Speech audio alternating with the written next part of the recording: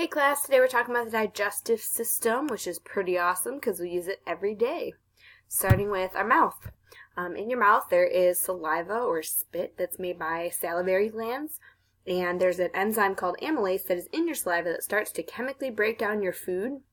Your teeth chewing up your food also mechanically digest your food before it goes down your esophagus, which is basically just a tube that moves your food from your mouth to your stomach, and there's muscles that push down the food from your mouth to your stomach called peristalsis. So even if you eat upside down, your food would end up in your stomach. At the end of the esophagus, there's a sphincter, which is a muscle that keeps the food where it should be, so once it gets to that point, it's not going to go in the reverse order.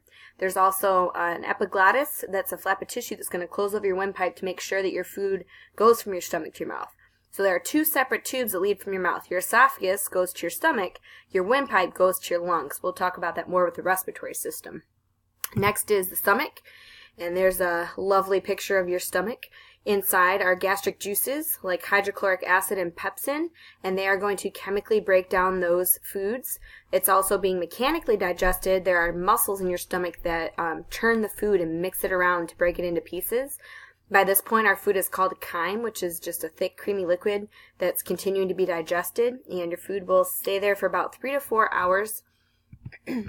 Inside your stomach, there's an inner wall that's coated by a layer of mucus, and if that mucus is not there, it might make a hole called an ulcer, which you can see in the picture.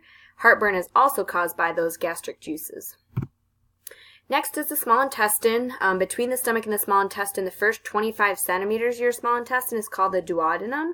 Your small intestine is 7 meters long, but it's called small because it's only 2.5 centimeters in diameter, so it's really skinny, but it's very long.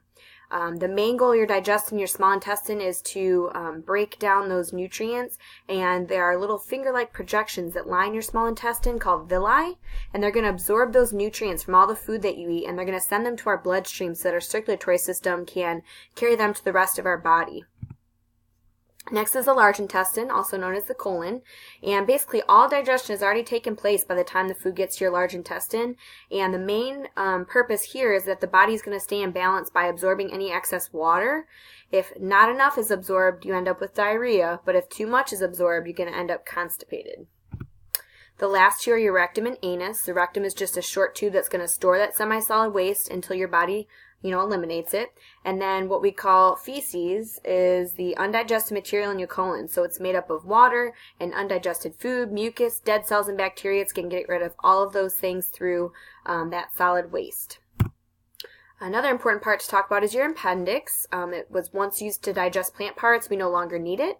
But sometimes people end up with appendicitis where it becomes swollen and infected, and it can actually burst and cause a lot of pain. So people will go through surgery to get the appendix removed.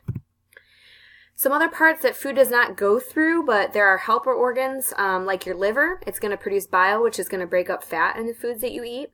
Your gallbladder is what stores the bile made by your liver, and that's why it has that lovely little green color. And then your pancreas is going to produce digestive juices, which also is going to help you digest your food. So if we look at our diagram, these are the parts that y'all need to know for the digestive system. So looking at the diagram, if we start with A, there are multiple salivary glands. You got your teeth and your tongue. At the back is the pharynx. Those aren't parts we really need to know. We're going to focus on your esophagus, which is E there in the diagram, your liver, your stomach, your gallbladder, your pancreas, the duodenum, your large intestine, small intestine, and rectum. So you can see the ones that are starred, the ones we're going to focus on, the ones that will be on your quiz. And that is the lovely digestive system.